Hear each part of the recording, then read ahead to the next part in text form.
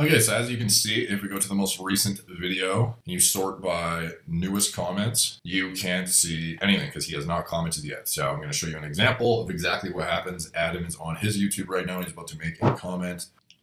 Boom, there's the fucking comment. Hearted, pinning it. Boom, pinned. You can see it right here. Clear as day. This is so weird. So as you can see, the comment is indeed on the channel. It is pinned. It's hearted. He posted it 13 seconds ago. This is indeed his YouTube channel. As you can see here, verified and everything.